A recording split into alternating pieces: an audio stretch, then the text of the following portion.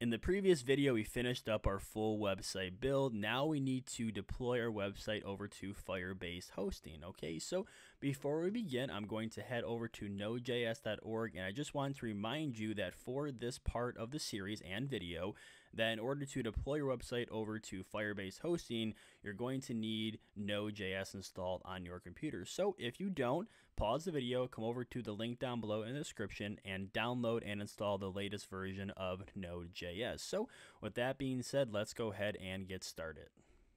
Now inside of our Firebase project that we created a few videos ago, we're going to head over to the navigation here on the left hand side, and we're going to select the hosting option. So we need to select the get started here in the hero or header section. So we're going to do that. And the first thing that we get prompted with is to install the Firebase CLI. So we need to go ahead and run this command here in our project. So what I'm going to do is copy this. We're going to head over to our project here, and we need to open up a new terminal inside VS Code. So we're going to head to the top here, and we're going to select new terminal. Now we are in our new biz folder here, and all we're going to do is we're going to copy and paste that command in from the Firebase hosting site, and we're going to hit enter. And here you're going to see that it's going to start installing all the Firebase tools we're going to need to deploy our site.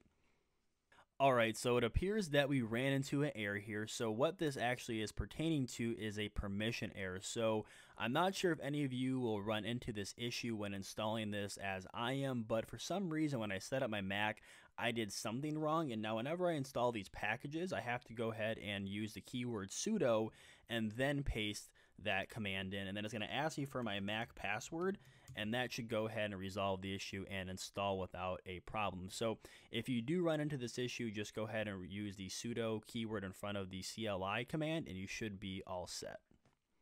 Okay, so now we are all set and went ahead and installed it successfully. So let's head over to Firebase to continue our setup here. So let's go ahead and select next here. Now we need to go ahead and initialize our project. So we need to first sign into Google. So I'm going to go ahead and copy this command and head back to our command line here. And I believe I'm already going to be signed in. So if I hit Firebase Login, it's going to give you my email here.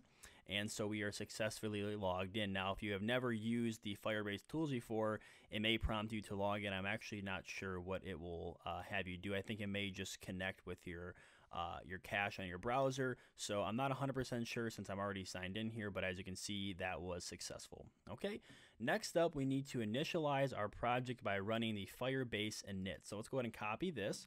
And once again, we're going to run this inside of our terminal. So when we go ahead and say Firebase init here, it's going to ask us which Firebase CLI features do we want to set up for our project. So the only thing we're going to do is we're going to set up Firestore by selecting space, and then we're going to select Firebase hosting, and then we're going to select enter.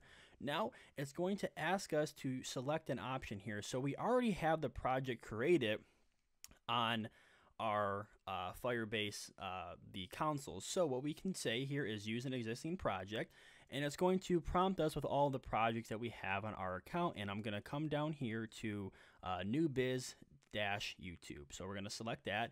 And now we need to select the Firebase rule. So we're going to leave that as default. So I'm going to press enter.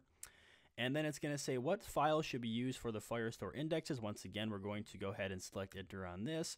And then it says, what do you want to use as your public directory? So for this case, we're going to keep it as public, and we're going to hit enter and configure as a single page app.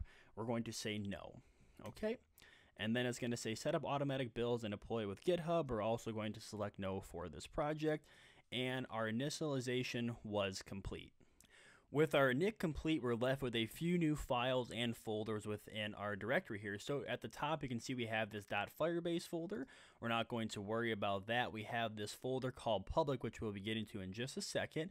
And then we have these Firebase files on here, which we're not going to be using or utilizing or touching for this part. So now if we head over back to the Firebase hosting setup guide here, you can see it says, when you're ready to deploy your web app, put your static files in your apps deploy directory, which is the public folder. So what we need to do is we're going to open up this public folder, and by default, it will generate a 404 and also an index.html. So we'll keep the 404, but we're going to delete this index.html. and we're going to use ours. Okay, and then we need to import all of our CSS. So we're going to throw our CSS in there, our Firebase file, our images, our JavaScript, and then finally our OWL carousel. Okay, and then once that is complete, we can copy this command for Firebase Deploy, and then it will deploy our website over to Firebase. So we're going to copy and paste that in and run that command, and then it will show you what's going on here. So it's going to start deploying, and we should have this done in a few seconds here. And now, as you can see, the deploy was complete, and here is our hosting URL. So I'm going to copy this. We're going to head over to a new tab here, and we're going to paste this in, and you should see we have our fully hosted website here now deployed to Firebase. So let's go ahead and scroll through here and make sure everything looks great, and it does. Everything's working. Our carousel is still working. All of our hover stuff is working. So everything is imported successfully, and let's just check mobile to make sure everything should be good though. And yep, so that is going to do it. That is how you deploy your website over to Firebase hosting. They make it very easy to go ahead and deploy it to their platform. So that is going to do it for our full website build series. Hopefully you guys enjoyed. If you guys did, make sure to leave a like on it down below.